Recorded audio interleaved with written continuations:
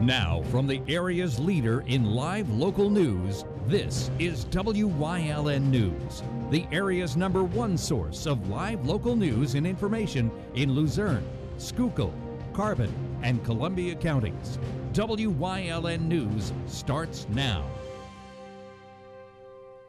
Good evening, and thank you for joining us on WYLN News. I'm Paula Degnan.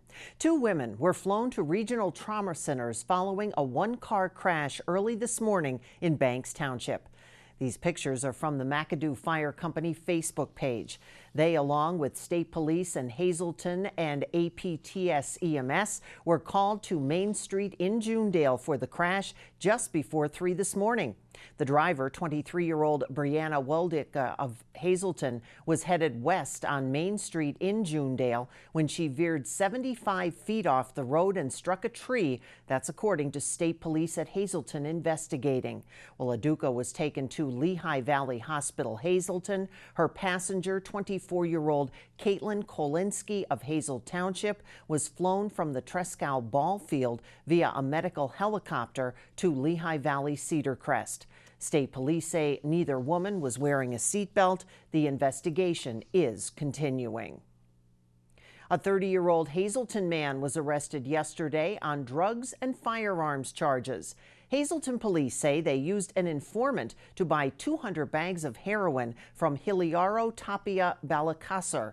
During the transaction, according to police, he also took possession of what he believed were 2 stolen firearms. They turned out to be disabled firearms provided to the investigation by federal authorities. Luzerne County Drug Task Force, West Hazleton Police, and U.S. Alcohol, Tobacco, and Firearms Bureau all assisted in that investigation. The Sean Christie saga continues.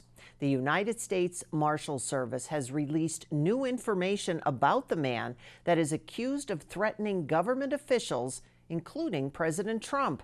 State police filed charges against the 27-year-old McAdoo man for breaking into Hazleton Oil and Environmental and stealing a black F-350 Ford truck that was found recently approximately 100 yards from the Canadian border in New York.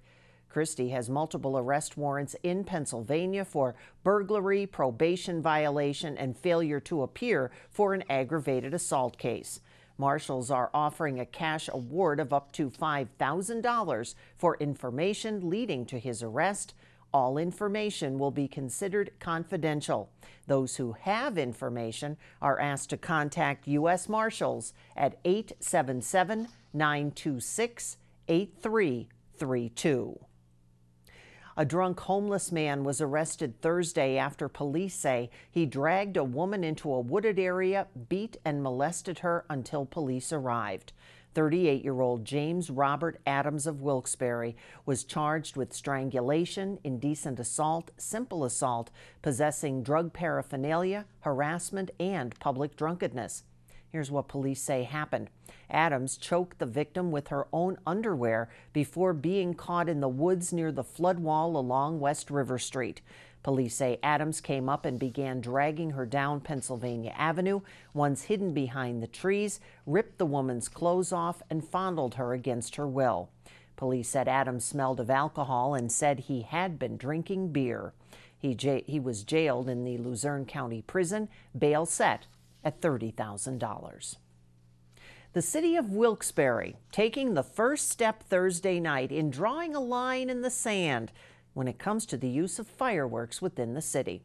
At the request of Fire Chief Jay Delaney, City Council passed the first reading of an ordinance restricting the use of the fireworks. The city ordinance makes it clear the city does not grant permission for use of such fireworks on any city street, sidewalk, park, or other city-owned property. The state fireworks law passed last year allows consumer-grade fireworks to include aerial fireworks and aerial spinners that contain 20 grams or less of composition. The law prohibits use of those fireworks within 150 feet of an occupied structure. It also prohibits use on public or private property without the express permission of the property owner. Council voted unanimously to pass the fireworks ordinance. If it does pass next month, it will then become law within 10 days. Hazleton Zoning Board gave the go-ahead for a medical marijuana dispensary to operate. The board is allowing to Macungie pharmacist Russell Kutcha to convert the beer store building at West 21st Street into a medical marijuana dispensary. The project is now in the hands of state officials who could grant as many as 23 primary dispensary permits in the second round of Pennsylvania's medical marijuana program. The zoning board voting 3-0 on Thursday when granting variances to Kutcha for the property at 309 West 21st Street. The board also approved KCI Technologies to build a 180-foot cell phone tower for the Luzerne County 911 Center at 320 Arthur Gardner Parkway on land that's owned by the Hazleton City Authority. County officials received FAA approval for the tower, which will be the southernmost of 18 towers that Luzerne County 911 plans to build throughout its service area. Residents in Klein Township who haven't paid their garbage fee now face a bigger bill. The township secretary told supervisors that 45 residents have not paid their $170 garbage bill that was due to be paid by June 30th. Now those residents will have to pay $245 since they're considered past due. Officials say out of that 45, 10 are chronic non-payers. Township law provides a number of enforcement options. One of them is pursuit on a criminal basis. If people who have not paid continue to put garbage out, the action is considered theft of services. If the delinquency continues after 90 days, the township can file with the local magistrate to get all delinquent costs and fees to be added on top of the $75 penalty. WYLN now has a correction to a story that we aired yesterday here on WYLN News. Yesterday, we incorrectly reported that the new Starbucks that's coming to Sugarloaf Township was going into the strip mall next to Aldi's. It is actually going to be built next to Damon's on Route 93. WYLN apologizes for any confusion in that story. Coming up on WYLN News, lots of activity at the Evergreen Raceway. Our Julie Stefanovich has the details, plus the grand opening, and it's a family affair at this year's Farmers Market in Hazleton. But first, let's take a look at our 7-day forecast. The humidity is back. Muggy with clouds and an overnight low of 60. Partly cloudy, hit or miss thunderstorms for the next 2 days, 87 with the highs. Don't go away. We'll be right back.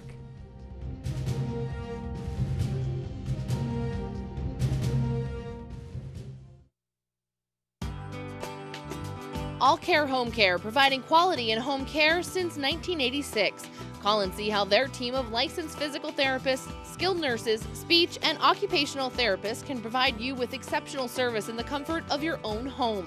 They also offer dietitian, home health aide, and medical social worker services. You have a choice in your health care. For safe, friendly, qualified care, call All Care Home Care today and let their team begin taking care of you and your loved ones. At Grand Central, our family has been supplying your family with quality brand name furniture, mattresses, and appliances for over 3 generations. Whether you choose from our excellent selection of Lazy Boy, Catnapper, or England furniture, or from our fantastic selection of Sealy and Stearns & Foster mattresses, we guarantee total comfort in every room of your home. With expert advice, everyday low prices, plus interest-free financing for up to 60 months. From our family to your family. Grand Central in Hazleton. Everything to make your house a home. S.J. Kowalski is your Mitsubishi Diamond contractor. They can install a Mitsubishi electric Mr. Slim ductless heating and cooling system. Mr. Slim systems are designed to make any living space in your home inviting. You can have a different temperature control for every room in your home. The money-saving technology can save you 25 to 50% on your heating bill. For Mitsubishi, Renai, and trained comfort specialists, call S.J. Kowalski at 570-455-2600. Tonight begins a weekend of racing events down in the valley. WYLN's Julie Stefanovich has the details. Racing fans needn't travel far to experience stock car racing because it's right in their own backyards. Throughout the years, Evergreen Raceway has become a mecca for race enthusiasts located in Drums. It hosts racing every weekend from April until November. This evening before the race, up-and-coming musician Colby Oakley will be performing before the cars hit the track. It's our Tour Modifieds we have coming down with our street stocks and 4-cylinders. Last week I had a band contact me.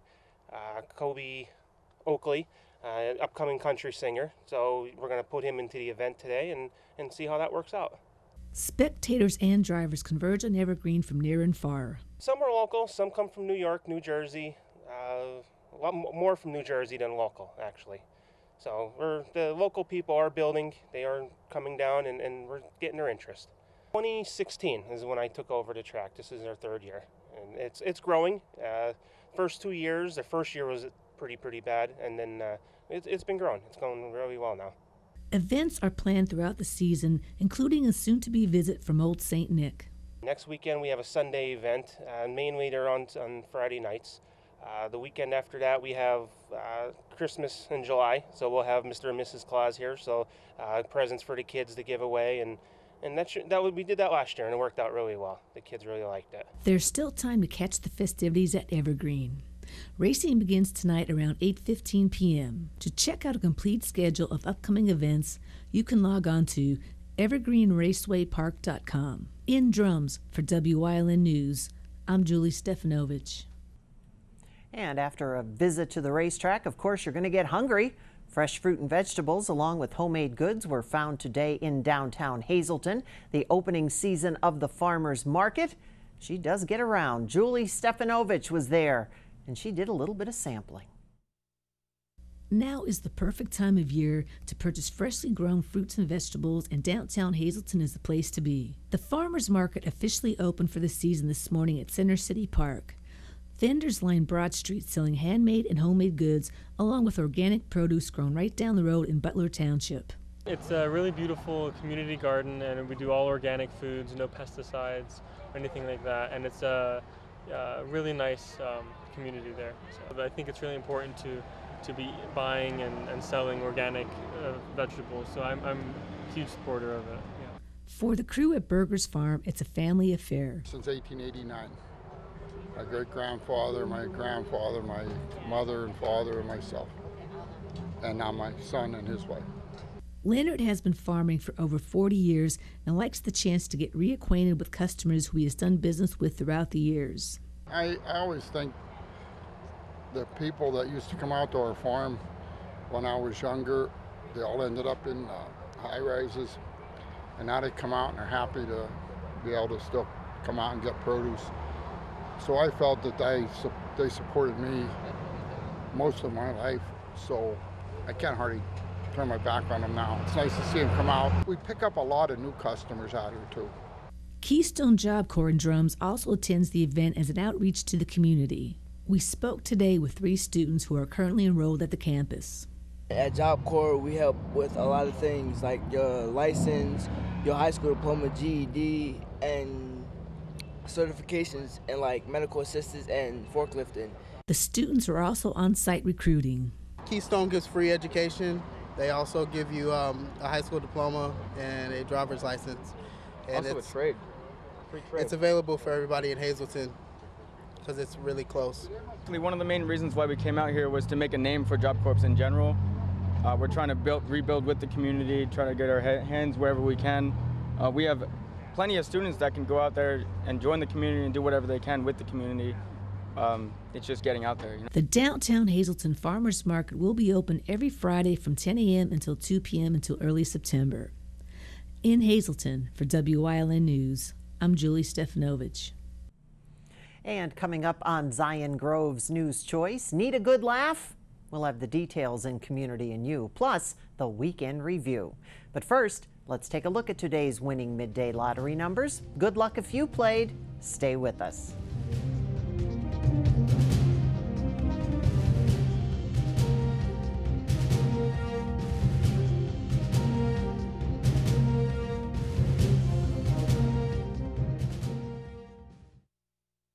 Hi. I had a very minor fender bender tonight in an unreasonably narrow fast food drive-through lane. Don't worry, I have everything handled. I already spoke to our Allstate agent, and I know that we have accident forgiveness, which is so smart on your guys' part. Like the fact that they'll 4 weeks without the car. Okay, yep, good night. With accident forgiveness, your rates won't go up just because of an accident. Switching to Allstate is worth it. Visit your local Allstate agent, the McNeilis Agency in Hazleton at 1092 North Church Street, or in Hometown in the Hometown Village Square. Want to watch WYLN over the air with an antenna? These maps make it easy for you to check out our over-the-air UHF coverage area using the Longley-Rice propagation mode. All of our broadcast and cable maps can be found on our Facebook page and on WYLNTV.com.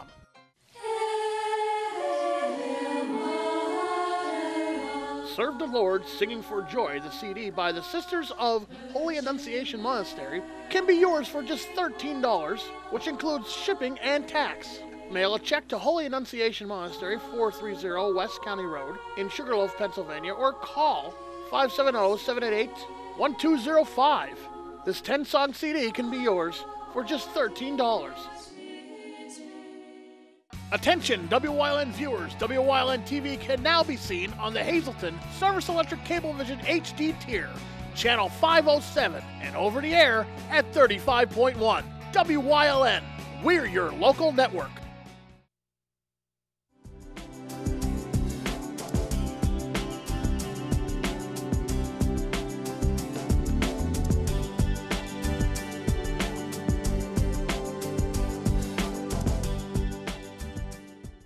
Welcome to Community and You, and we are going to the theater. It has something to do with Macbeth, but the Farndale Avenue Housing Estate Town Women's Guild Dramatic Society's production of Macbeth. Karen Padden, come on. Really? Only you would come along with the title that's longer than the whole show. It's a delightful title. And you are Minnie? I am Minnie. Give us a little bit of this, and then we're going to meet this handsome young man who's standing next to you, because he has some of the key parts of the show. He's a very important part, but I'll let him talk about that. Yes.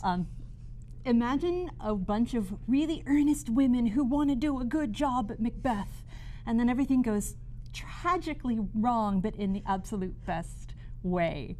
So Minnie and her girlfriends get to do Macbeth. And everybody has a different part, and we all made our own costumes, and we baked pie and jam for the production, and we're so excited that we get this. We're gonna get to do this, and then one of the girls has a baby a couple of weeks before and breaks her arm, and then another girl has really thick glasses that sometimes go awry, and then sometimes lines don't get remembered, and we're trying really hard to do a good job, but we're also having a really good time doing it. So it's a show within a show. Yes. And where does it take place? Well, New England, England. Oh, in England. Yeah, in England. Oh, well, that explains the whole thing then. In England, in a housing complex, and these women, this is their dramatic society, and they get together, and they've been working on this for 9 months. The same time as the woman having the baby. Yeah. Okay. Each woman represents a different kind of person that you will meet in community theater. There's the diva who is convinced that nothing will happen without her. Oh no. Handicapped. There's the person who everything kind of happens to, but she keeps trooping along. There's the one who's a sweetheart, but maybe not the sharpest tool in the drawer. And each trope goes on and on. So everybody can sort of like, oh, I know who that person is, or I know who that person is, and have a really good laugh. So now, Minnie is not Macbeth. No. So does Minnie play Macbeth? No, Minnie plays Banquo. Oh. So Minnie gets to die multiple times. And use roller skates and tap dance. So like, I get to do a little bit of everything, plus the kitchen sink. It's a great, great time. We laugh a lot in rehearsals. Roller skates. Yeah, I'll leave that as a teaser. Yeah, well, that's a good teaser. All right. Phew, we're going to let you relax for a minute. Ian Padden, how are you? I am good right now. How are you? I am wonderful. Now, I understand that you have one of the key elements of the entire production. What is that? I'm the lights director. There you go. So I light them up, I do blackouts, And I'm also one of the main things that go wrong in a huge scene. So you actually have a crew member who is going to do things that's going to, horror of all horrors, mess up the actors. Yeah, I am. Oh my, you must enjoy that. I haven't gotten to practice it yet, but I bet it's going to be great. Do you think it's going to feel a little bit different when you actually know you're messing up your mom? Not that much. You better be nice to him before these performances. And I should point that out. The acting family of the Paddens. And it's not just it's not just you two. No, we also have his older brother, Logan, is 16, and he performs He's in the drama club at his school. With the drama club at JAR. Last year he did Ghost the Musical and In the Heights. With nice. It's the Coughlin JAR drama club. And then my husband, Rob Padden. He is the director of a haunted house called Gravestone Manor. And we've heard of that, yes. And we all volunteer with Gravestone Manor in the fall, and we raise money for United Way. That is awesome. So I'll tell you what, it sounds like it's going to be a lot of fun. Yeah. Theater from a different perspective. Yeah. That we probably will never see again. And it's hard because you have to know the way it's supposed to be properly and then get it all wrong properly. Because there's certain things that have to happen at certain times. So here I am speaking the actual lines from Macbeth, and then I have to be like, oh, it's your line. And then other things go terribly wrong. So you have to know what's right and what's wrong and what order they go in. So it's instead of just being in a show and then saying, oh, I messed that up, but now I have to go on, you're actually getting applause from your director. Right. Oh, I messed that up. He's like, yes, you did. Well, the Farndale Avenue Housing Estate Town's Women's Guild Dramatic Society's production of Macbeth, woo! is all the information's on your screen. It's on our Facebook page. It's on their Facebook page. Karen and Ian, a pleasure. Thank you. Congratulations. Thank you. A lot of fun. And you work hard on those blackouts. I will. All right. And we'll catch you again soon on Community and You.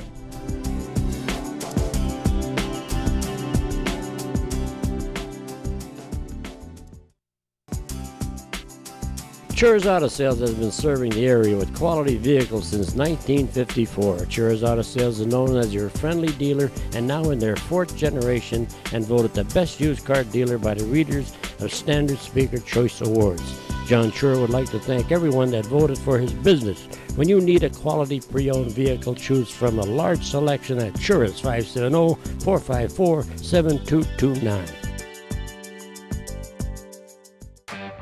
Pocono Raceway is summertime, where the whole crew's invited, where fans become friends, where good times roll, and the racing is always a little tricky. Bring your friends, bring your family, just bring it, Pocono style.